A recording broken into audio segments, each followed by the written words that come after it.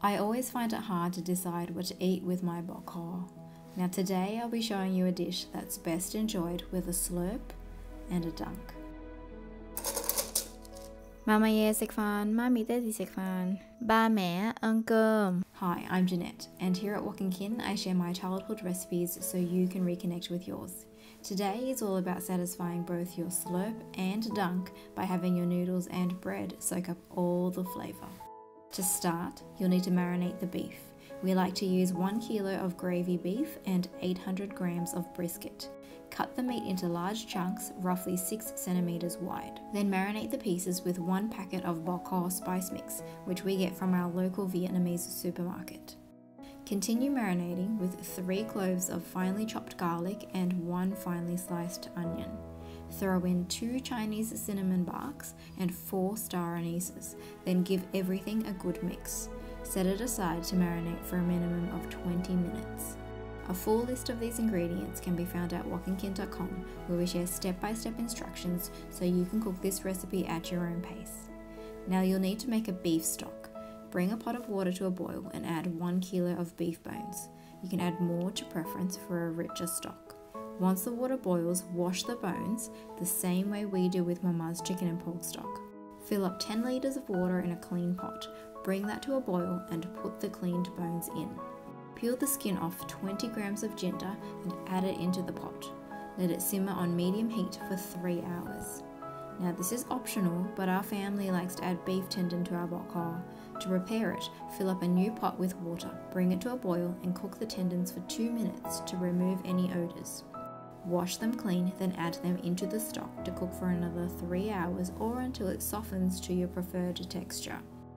When they're cooked, take the tendons out and cut them into smaller segments. Now let's add flavour to the stock. Remove the skin off 3 onions and 30 grams of ginger.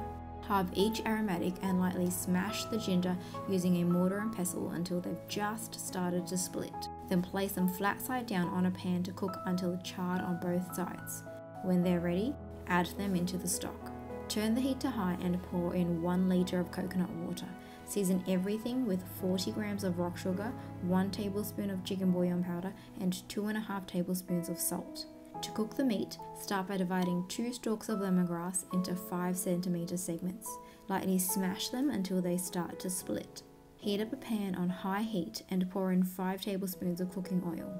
When it's hot, throw in the lemongrass and stir for 5 seconds. Add 280 grams of tomato paste, then stir them for another 5 seconds. Turn the heat back up to high and add the meat in. Cook them for 1 to 2 minutes or until all the sides are seared.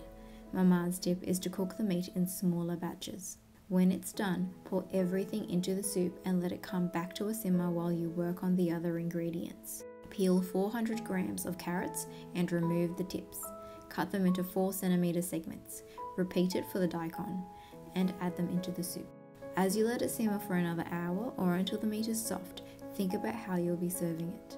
For me, when I only have noodles, something feels amiss. Likewise, when I only have baguettes, something also feels missing. So when we make bò kho at home, there's only one way to serve it. First, you'll need to blanch your noodles in hot water. Our family uses pho noodles, which we get pre-cooked from Vietnamese grocers. To assemble your bowl, pour the noodles in and top it with a tendon, beef, carrots, and daikon. Garnish with Thai basil and finely sliced onion. And there you have it, Mama's bò kho, a noodle soup that is best served with both noodles and baguettes. For the complete experience, you just can't have one without the other. If you're ready to enjoy this hearty favourite, here are our tips for the best results. Number 1. Marinate the meat overnight. This will help the spices infuse into the meat for a deeper flavour. Number 2. Use fresh ingredients. There aren't many aromatics that go into this dish, so make each one count. Number 3. Skim the scum. This will help to keep the soup clear and grit-free. There's nothing more satisfying than eating bò kho on a cold winter's night, surrounded by the people you love. Everyone would choose to have both bread and noodles, so dunking their baguettes, slurping up their noodles and having the best time is just what we do. To enjoy the noodle soups you grew up with, like and subscribe to our channel for more. And if you love this type of recipe, check out Mum's bun gun, which is also one of my favorites. I'll see you in the next video.